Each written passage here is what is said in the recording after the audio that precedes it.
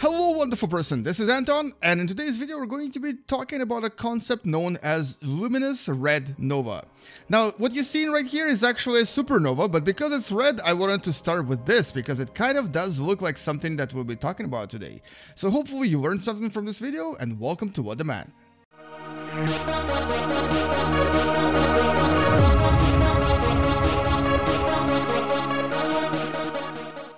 So what exactly is a luminous red nova? Well, it's something that's not as bright and not as powerful as a supernova, but something that is a little bit more powerful and a little bit more bright than a nova.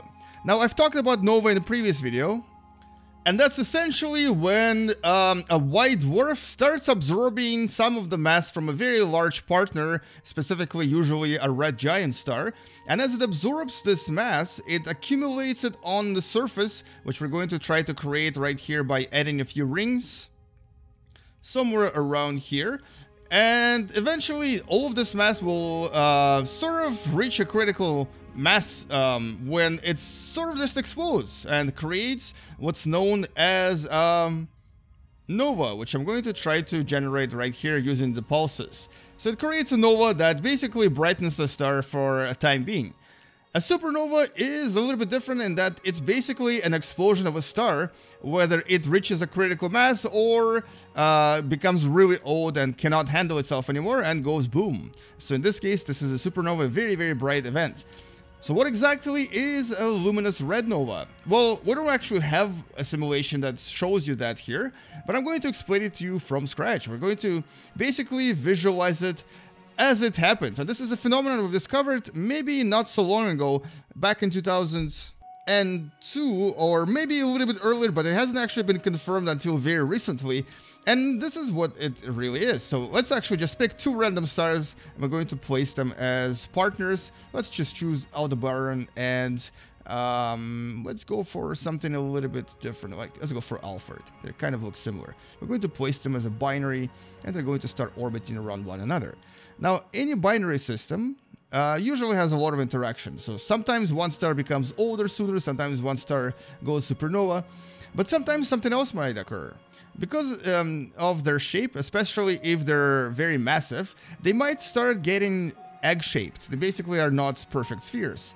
And this creates a lot of sort of interaction in terms of gravitation, and at some point they start getting closer and closer together. This happens to many different objects in the universe, but when this happens to two stars, at some point, as you can imagine, they might start getting closer and closer to the point where they actually essentially collide with one another. And this is what's going to happen when they do collide. So let's actually try this again. We're going to erase this for now. We're going to do this a little bit slower. And we're just going to have two suns orbit around one another and play with their orbital parameters just a little bit here. And essentially, so here we go. We have two suns orbiting around one another. This is a typical binary system. There's quite a lot of them out there. But at some point, one of these stars, or I guess both of them, will start kind of getting closer. And when this occurs, we're actually going to slow down time just a little bit. When this occurs, this is what happens. They initiate a nova, or I guess a supernova, or basically a very large explosion. But this explosion is very different from supernova and from a nova. This is what we refer to as a red luminous nova, and we observed this at least a couple of times in our own galaxy. We've seen it in Andromeda Galaxy as well, and we've actually even seen it in other galaxies. And they all seem to have very similar parameters. So first of all, they have a lot of infrared light. There's a lot of red light that comes off these types of nova, these types of explosions. And this will usually last for at least a few weeks, maybe even a few months, and it's usually really, really red in color. It does become dimmer and redder with time, so as the time progresses, this will actually become even more red. But as the visible light disappears, it actually becomes more and more prominent in the infrared spectrum, so it becomes easier to see in the infrared. Which is why it's actually a very different type of explosion from both nova and supernova, because it doesn't have a lot of X-rays, or as a matter of fact, it doesn't have any X-rays. It doesn't have any other highly energetic particles or energy coming out of it, but it does have a lot of infrared, and it's super red in color. But on top of all of this, at the end of all of this explosion, there's also a star that's left in the middle. So in this case, we have a beautiful sun that's left. And one of the most cases and one of the most famous examples of this particular phenomenon is a system known as V838 Monocerotis. This is what it actually looks like. This is an actual photo of the system, and you can kind of see the star in the middle and the sort of really beautiful clouds that are around it. So we actually currently think that this is very likely a result of a collision of two stars. And in this case, it was probably a binary system that then became a single star. And the interesting thing about this particular phenomenon is that it's actually, well, it's a lot rarer, and it's a lot more rare than you would think. A supernova is a lot more likely to occur than a luminous red nova because star collisions are extremely rare. They're actually not as common as you think, and they don't actually happen very easily, even in binary systems. So, for example, the closest binary to us is Alpha Centauri. The chance of those two stars colliding together, which I'm going to try to recreate in a second, is extremely low. And so let's actually see if we can maybe open up Alpha Centauri here and take a look at that system as well. So in reality, Alpha Centauri A and B are really far away from each other, so the chance of them colliding is extremely low. But if they were closer together, there would be a much higher chance for them to collide. And if they did collide, we would very likely see the closest red luminous nova to us. It would be basically something like 4.2 light years away from us. And so there you go. There's that red luminous nova again. That has been the result of the collision of two stars. But this time, the both stars have actually kind of destroyed each other. Although we think that when these two stars collide, the excess of material does explode, but something is left in the middle. So in case of V838, there is definitely a star in the center, and it's a relatively massive, relatively bright star as well. But I guess the next question is, so can our sun one day go red luminous supernova or a red luminous nova as well? And the answer to that is, it is ridiculously unlikely, and I'll show you why. So we have a single star, and it's called the sun.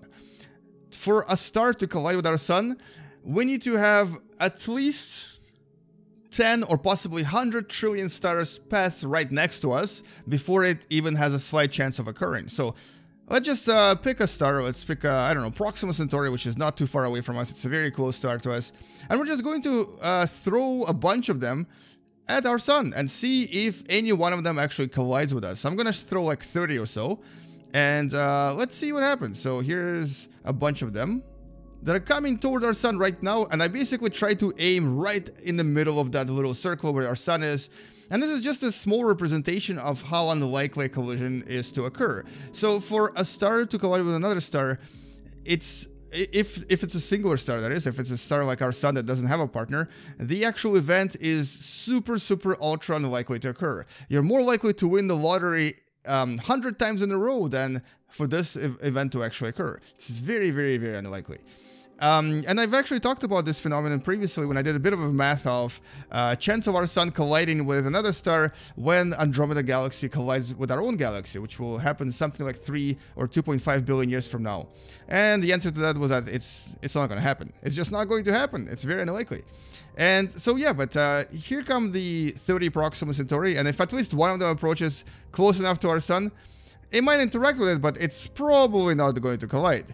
So for our sun to go luminous red nova, it's an event that's not going to happen.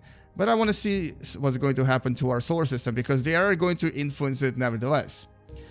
But a binary star, like for example, a star where two stars are relatively close to one another, this may occur if the gravity of both stars is relatively strong. Look at these effects, so beautiful. It's like a dance of the butterflies here, or fireflies, or one of those creatures. Definitely looks absolutely gorgeous.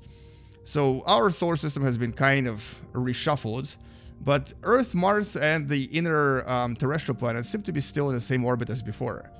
Definitely no collisions though, as you can see.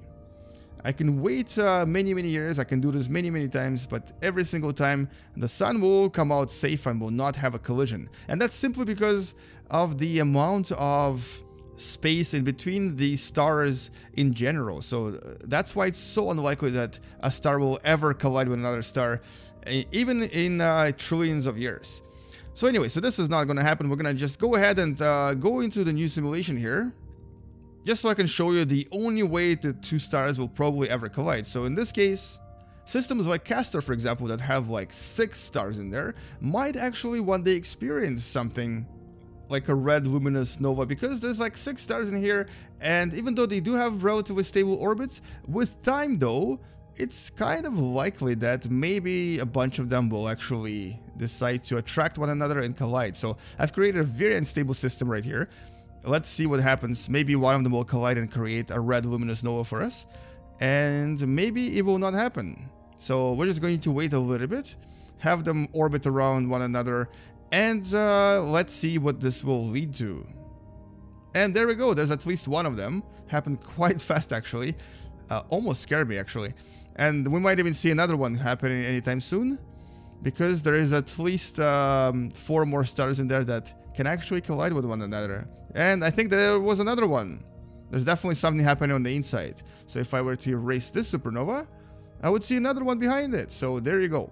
So that's how likely it is to happen when there are stars orbiting around one another.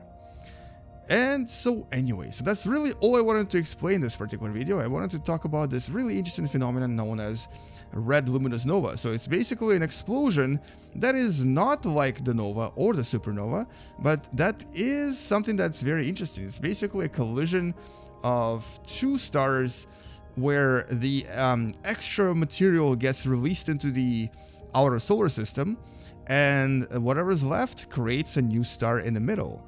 And this is something that we've seen and observed at least several times in the last 2 decades or so, and we'll definitely see it again. Anyway, thank you so much for watching, and hopefully you learned something from this video. And if you did, don't forget to subscribe and possibly share this video with your friends who might also enjoy watching these videos as well.